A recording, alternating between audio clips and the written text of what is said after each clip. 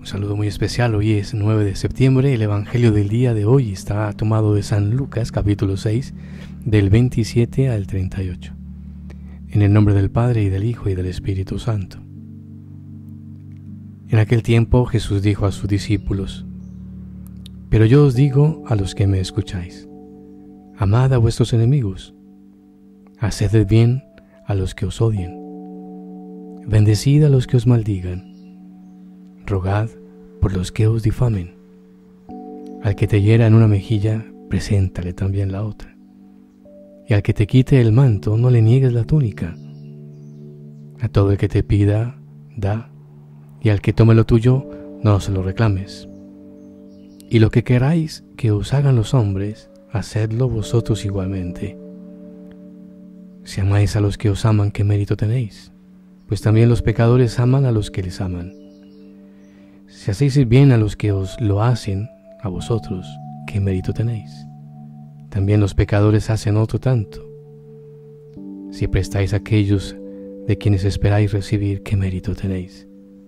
También los pecadores prestan a los pecadores para recibir lo correspondiente. Más bien, amad a vuestros enemigos, haced el bien y prestad sin esperar nada a cambio, y vuestra recompensa será grande.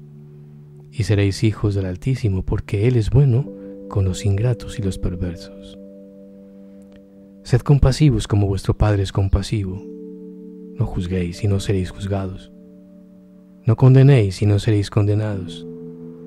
Perdonad y seréis perdonados. Dad y se os dará.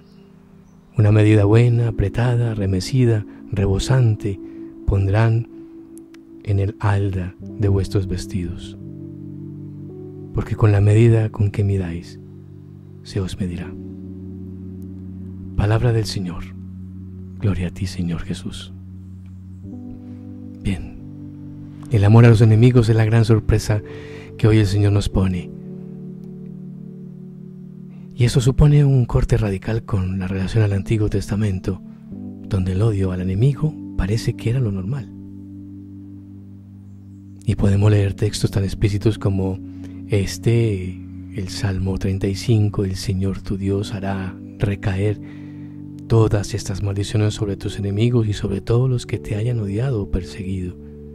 O podemos tomar el texto que es el que acabamos de leer de Deuteronomio 37. Si encontramos esa ley, ¿no? El ojo por ojo. Eso es. Y de regreso a lo que Jesús hoy nos manda, es un comportamiento en el cual a la base está el amor. Aquello de perdonar. Aquello que nos está invitando a hacerlo desde lo más profundo. El mandamiento del amor al enemigo. Y que lo cumplamos. No basta con saber que Dios pues nos lo está pidiendo, sino que es un hecho. Y es necesario tener esta relación viva e íntima con el amor del Señor. Y los cristianos deben sentir esa transformación en la totalidad de lo que Jesús nos puede dar hoy. En los sentimientos, el amor sustituye el odio. En las palabras, la bendición sustituye a la maldición. En las acciones, la no violencia se impone a la violencia. Y esto se hace de un modo natural.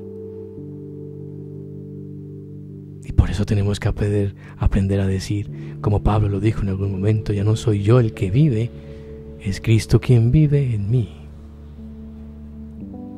Hoy dejemos que esta palabra nos toque y tengamos un propósito claro. Sobre todo aprender a amar al enemigo. María, auxilio de los cristianos, ruega por nosotros. La bendición de Dios Todopoderoso, Padre, Hijo y Espíritu Santo, descienda sobre ti y te acompañe siempre. Que tengas un bonito día. Un abrazo fuerte.